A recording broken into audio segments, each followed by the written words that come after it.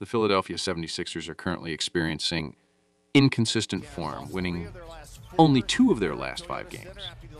At one point, they suffered 3 consecutive losses, but they bounced back by defeating the Sacramento Kings before this matchup, holding a record of 24-13, placing them as the 3rd team in the Eastern Conference.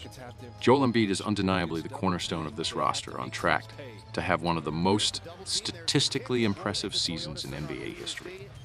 In the 27 games played so far, he is averaging 34.6 points, 11.8 rebounds, and 6 assists. It's worth mentioning that he missed the last 3 games. And if he doesn't play 8 more times in the regular season, he won't meet the minimum requirement of 65 games to be eligible for the MVP race. Tyrese Maxey is having a fantastic season, contributing an average of 26.6 points and nearly 7 assists per game. Tobias Harris remains a reliable player for Nick Nurse, providing 17 points and 7 rebounds per game. The 76ers are placing high hopes on this team, and a noticeable aspect is their increased commitment to defensive tasks, which, coupled with their potent offense, could be the formula for success. It is crucial for them to contain Alperen Sengun in the paint, a task that would likely fall on Embiid if he plays, and to disrupt the transition game of the Houston Rockets if they aim to secure the win.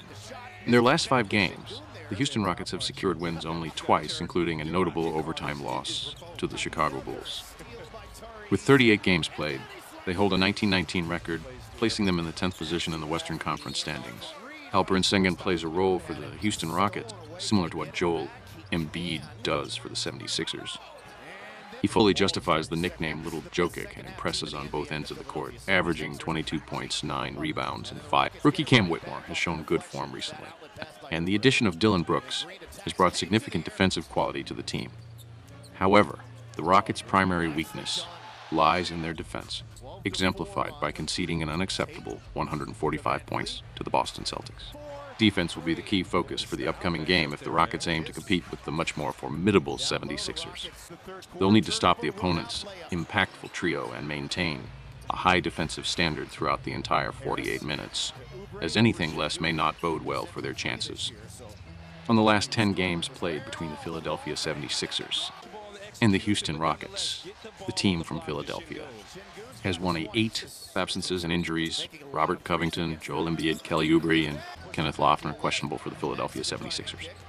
Victor Oladipo and Tari Eason will not play for the Houston Rockets.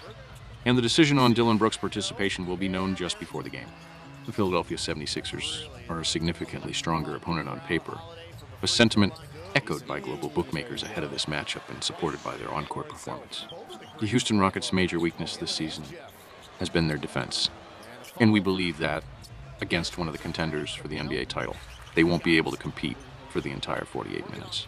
Therefore, it is expected that the home team will secure a win by a margin greater than the offered handicap. Our prediction is Philadelphia 76ers minus 7.5. I will be